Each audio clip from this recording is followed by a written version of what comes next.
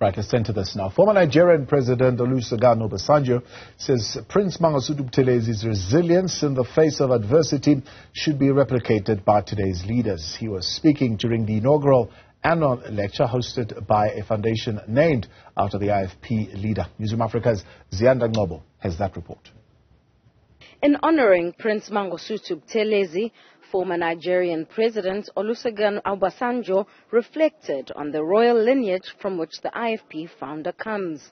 Obasanjo says the spirit of Buthelezi's ancestors who led the Battle of Isandlwana, which saw the defeat of British imperialists, has been embodied by the Amazulu traditional Prime Minister over the years.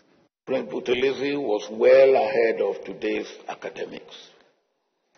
Prince Buthelezi recognized the importance that traditional leaders play in situations such as South Africa faced in the 1990s. Traditional leaders, and in his case, the Zulu King, had the unique ability to represent whole societies and communities during negotiation, and the ability to sway public opinion one way or the other. The former leader says the role played by stalwarts such as Buthelezi during the negotiations to transition from apartheid to a free South Africa is what has set this nation apart from others on the mother continent. While South Africa was able to avoid a civil war, many countries in Africa have not been so lucky, including my own country, Nigeria. What we very often see develop in many cases is a cycle of conflict, and issues remain unresolved, and leaders find it difficult to cooperate with those who yesterday they saw as enemies.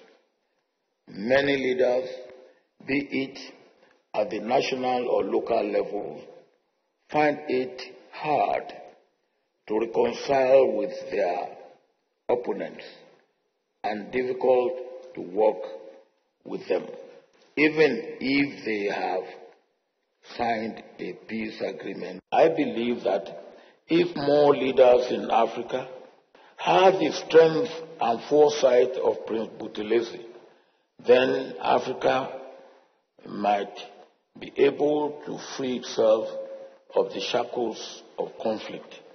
Then we will be able to silence the gun. Prince Buthelezi thanked Obasanjo for what he says and has continuously reiterated that the formation of Inkatha Freedom Party was at the behest of senior ANC leaders in the 1970s.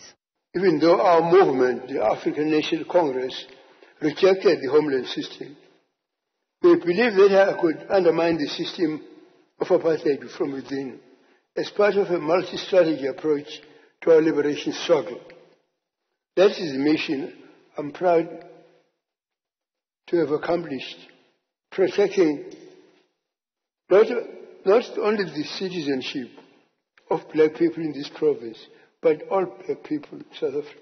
At 94 years of age, Dr. Obasanjo says the legacy of Prince Mangosuthu is already cast in gold and will outlive him for generations to come. For Newzroom Afrika on Channel 405, I'm Ziyanda Ngcobo in Durban.